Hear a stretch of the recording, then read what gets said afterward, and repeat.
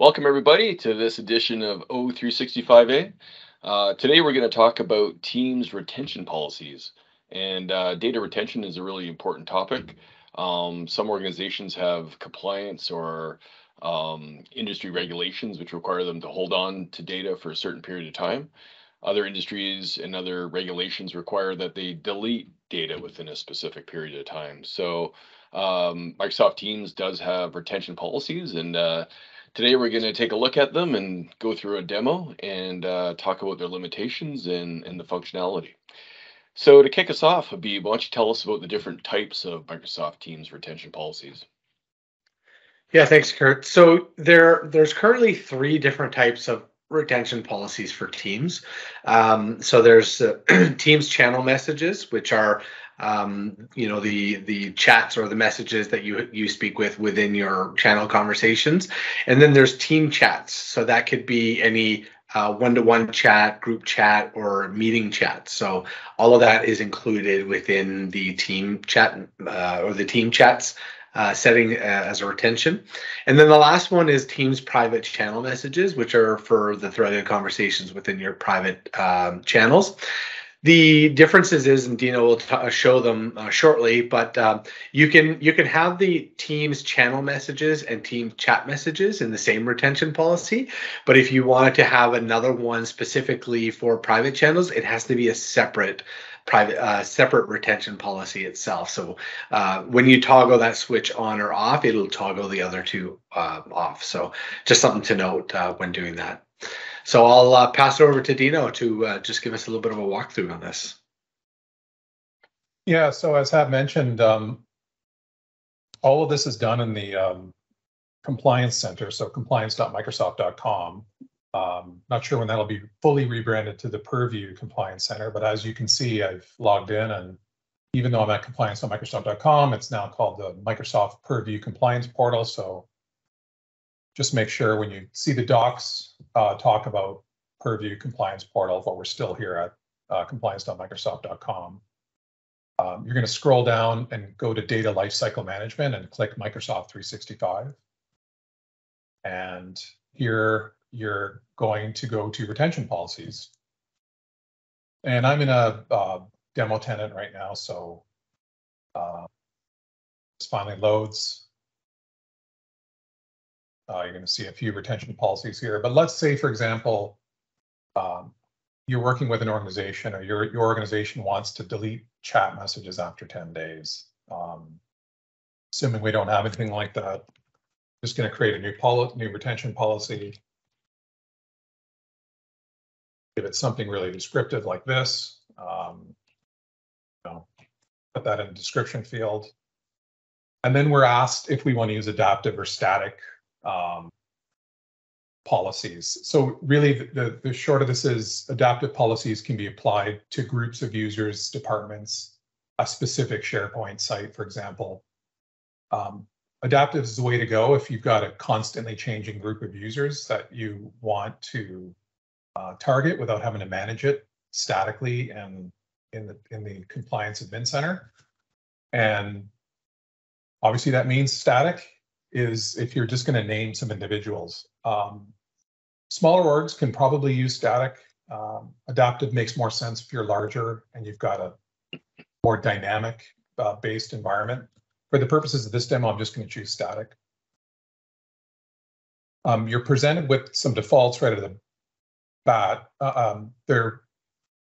These four options are always listed by default, which is I'm not sure why Microsoft chooses to do that, but we're not concerning ourselves with these for now. I just want to focus on Teams chats. And as Hab mentioned, we can toggle a couple of options here. We also have private channel messages there. We obviously, for private channels, because they're a subset, we can only have, it turns off these options if we do that. So you can basically deal with these two policies together, or you can have an individual policy, but you can't, private channels needs to be on its own. So in this case, I want to delete chats after 10 days. I'm going to choose some users. So I can select a few users here. Say there's a policy for these 3 users that I want to include. going to say next, and then I'm faced with some more options. And I mean, just a bit of explanation around some of these. So if your goal is to retain, if you need to retain items for a certain number of time, like so, I could set this to say retain for custom amount of time and choose 10 days. And you might say, well, how's that different, than choosing this option saying, delete items after a certain age? Well, it just depends. If the business ask is, we need to absolutely hold those items for 10 days, then you want to choose this option. It's retaining it, and then they'll expire after that amount. If you're just being asked to delete a message and there's no concern about whether it gets deleted prior to that 10 days, then you could use this option saying delete items older than, I'm going to say 10 days here. So in going this route, this option allows users to delete a message prior to that and it's not stored. So if you're just looking for something, in this case, this asks the company just wants to clean up messages after 10 days. Maybe it's, I think GDPR has a 10-day deletion policy. You would use this. I've used this policy for cleaning up messages older than 10 days, for example. So you have a choice there, in other words. And you can base the deletion on when the item was created or when it was modified. So let's just say, don't really care about when it was modified. I want to base it on once it's created. So we've made that decision. It's 10 days. It's going to ask you to review these settings, and it reminds you here saying items older than 10 days will be permanently deleted after you submit this, turn on this policy. So I'm going to go ahead and build it out, and lots of spinning happening in the back end, and then the policy is created, and we're done. I would just add, double and triple check with your information governance policy team if this requirement, what this requirement is, because we have heard of other organizations that have gone through this and deleted all the chat messages. So just make sure that this is something that you truly want to do. And again, for chat Teams messages, again, it's for one-to-one user chats, group chats, and meeting chats. So all that would be removed after 10 days. There's no separation between the three. Just one quick question too, because right now we're talking about the retention of messages, channel messages, one-to-one messages. When it comes to files stored in Teams, of course, they're stored in the SharePoint site associated with that team. So hold me honest here. We'd have to set up another retention policy for that SharePoint site to put retention on those files, right? That's correct. Okay. Yeah, and then on the shared channel side, it'd be similar to normal channels. So I know that private channels has its own option, but shared channels doesn't, which is interesting. Yeah, so you can see the different groups settings here. We could target SharePoint sites, OneDrive accounts, and the groups as well. So lots of flexibility and granularity. But yeah, to Habib's point, you really need to carefully consider exactly what you're doing here. And I really wish these four were not on by default, because I see a lot of customers not reluctant to turn them off for some strange reason, or I don't know why they're on like that. Seems sort of arbitrary. I don't, why would you leave Teams and Skype out in public folders, things like that. But Yammer, they're all turned off. But so just really make sure, and it's okay to have layering policies. So just don't feel you have to attack everything in one policy. Yeah, and there's restrictions, right? You can't even turn on the Teams ones when you have the file ones on for SharePoint and Exchange. So you do have to create multiple policies probably to cover the scenario you're trying to achieve. And that's a good point, Michael, about the shared channels too, because it has its own SharePoint site as well, but why doesn't it have its own toggle yet? So hopefully that'll be something that would be coming as well, right? Yeah, and it's the host tenant that controls the retention. So whoever created the shared channel gets control of the retention of that. They get the keys. Maybe on the flip side, we're testing 10 days. Is there any kind of best practice on how short of a window? I know that you can go down to 24 hours in the settings, but maybe talk about some of the experiences that we've seen around short deletes on retention. Well, I'll say this. I know on policy creation, I've had to wait up to, let's say, 24 to 48 hours before anything actually happened on a 10-day delete. Because I know I've set this up for certain customers and every single one of them has come back to me saying, nothing's happening, it's not working. And then you just wait a magical amount of time and it starts to work. And then it starts to work reliably. I don't know, Habib, if you've had experience with that and maybe you know the reason, but and maybe if have you tried shorter retention times for 24 hours? Yeah, one day I've had a 1 day for a couple of clients. It's worked. I would say relatively good. There were some instances where it just wasn't covered, and we just found like the users weren't included in the selection, so we ended up having to just readjust our configurations.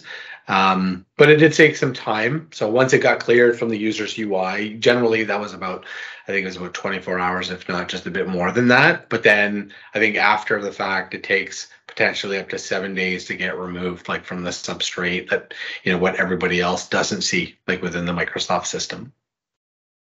Yeah, and I think there's a lot of complexity on retention applying to teams, right? There is a reliance on some of the Exchange infrastructure. So there's like things like the Exchange Managed Folder Assistant that, processes, from the Azure or Teams Azure data storage to Exchange, then apply the policies and syncing back. So there is a time period for that. And there's some, I think there's a week turnaround for all mailboxes to be processed. So there is some requirements where you may not see a 24-hour apply within 24 hours.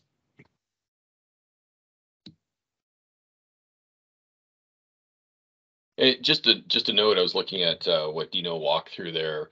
You can start the retention period based on, as Dino chose, when the items were created.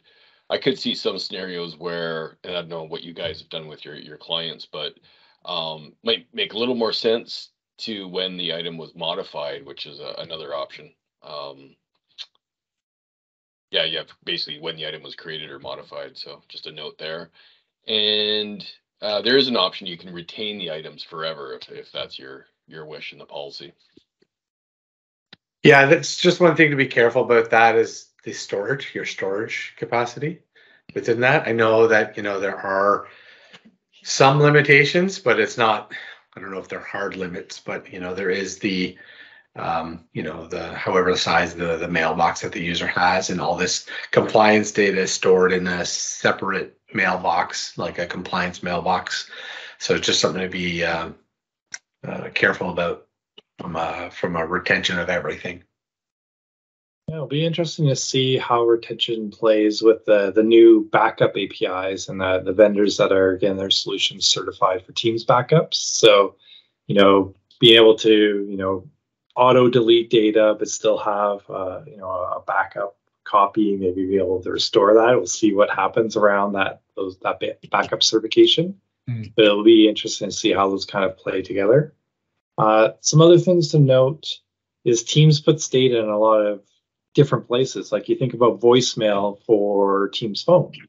That's stored in Exchange. So you may need to create a custom retention policy that only applies to a certain mail object that's for voicemail, so that you could retain that for maybe 30 days and then delete that. Or if that deviates from whatever your architecture is required for policies. So the meetings, recordings, all these different things have maybe different rule sets on what you want to maintain for retention and what you may or may not want to auto delete. Yeah, it's a good point, because I don't believe the transcription is included in the retention policies. So it's part of the recording, and the user has to delete it so that the transcription is gone. It's nothing that is automated.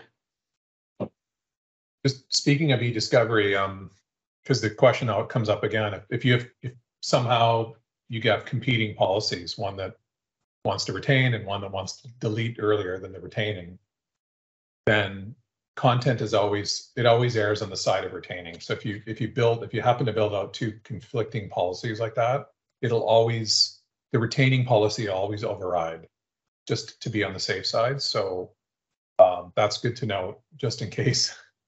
And then, this also applies to e-discovery. So if you have a legal hold on a mailbox, that's going to take precedent over anything that you're doing. So, if there's a legal hold turned on for a group of individuals and one of them happens to be in a 10-day delete, a copy of that message will always be stored as far as the legal hold is concerned. So you will be able to perform that search if required. That's a really good point, Dino. And I don't think there's anything in the UI when you configure retention policy that tells you whether it's conflicting with another one, is there? I haven't seen it. In terms of UI, I mean, the end user experience, there's UI there where the user will be told we've deleted messages. So if you're in the chat, if you were to fire up that same user I set up today in their Teams client, you would see at the top of the chat a little banner message that says we've deleted the messages due to your company's retention policy. So that's another way to, as soon as they start to see that, the same clients that ask it to say it's not working, then finally see, well, the messages are gone, and then B, they also see that message there. So there is some end user experience here. But in terms of the admin function, I mean, Habib, have you seen anything? I think it will allow you to create them because it's quite possible you might need something like that. It's just, you didn't, I guess they can't decipher what you're trying to create, so you have to be careful.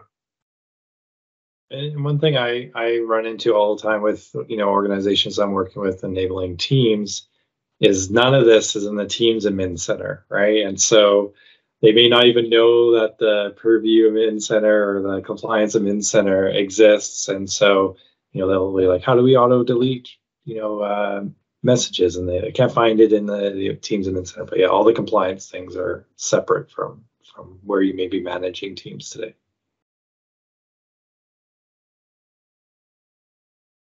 Good stuff. All right. Well, a shorter episode, but jam-packed full of really useful information from the trenches. So that was great. All right. Well, hope that was useful, and we'll catch you on the next episode of O365Eh. Thanks. Thanks.